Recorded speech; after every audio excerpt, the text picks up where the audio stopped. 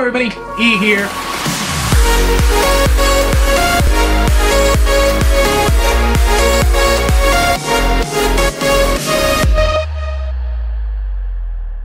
Hello everybody, E here. Welcome back to another book review. Today we are talking about, I believe it's book 8 in the Charlie Parker series, and that is The Lovers. I didn't love it, pun intended. I didn't love it. This is another one just like The Reapers where the plot did absolutely nothing for me.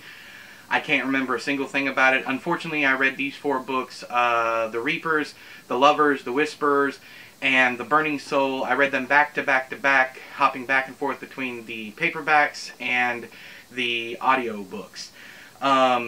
George Connolly, it's funny because it's broken up. I think this one isn't by Connolly. I'm probably saying his name wrong, but I think the next one is.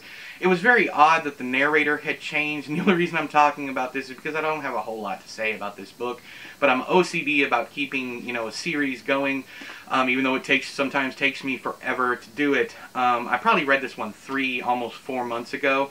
I can't really remember, but I do know that the book, this is one of the very, very few Connolly books that absolutely dragged for me. I didn't care about the plot. I didn't even care about Angel and Lewis and Charlie in this one. Did absolutely nothing for me.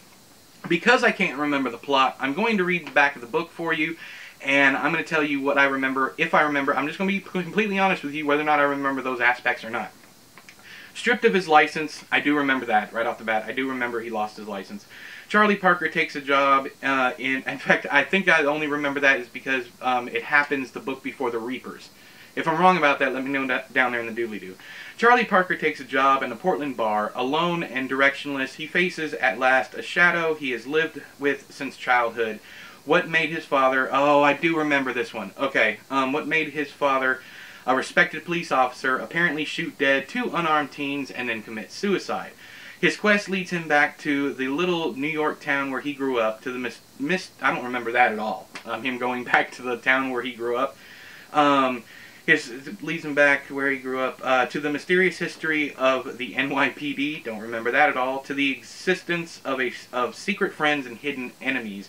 But that's all of his books, I think.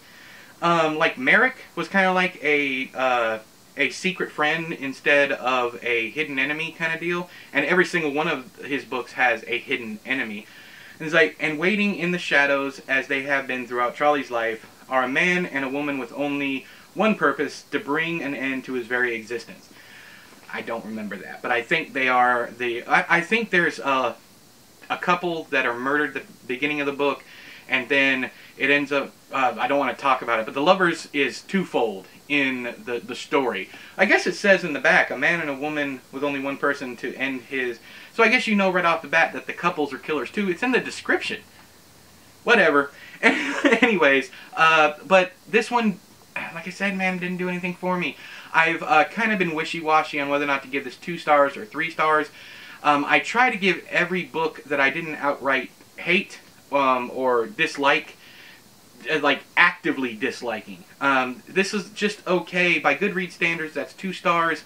By my standards, it's more like 3 stars because I still enjoyed the characters. I still enjoyed Charlie and Angel and Lewis on screen. This is nowhere near my favorite from them, but I'm still able to get through it without complaining. I guess that's the best way I can say it. Whereas where a 1 and a 2 star, I complained throughout the entire thing. I didn't really complain with this one. I was just kind of meh. So maybe 2.5 stars. Let's go with that. So yeah, that's The Lovers by John Connolly. Have you read it? Did you love it? Please let me know why you loved it. Did you not love it? Let me know. I keep saying love because that time it wasn't intended. But whether or not you loved it or hated it, let me know down there in the doobly-doo. Let's have a discussion about those things. But until next time, I have been E, you have been you. This has been another book review. I'll talk to you guys later. Bye-bye!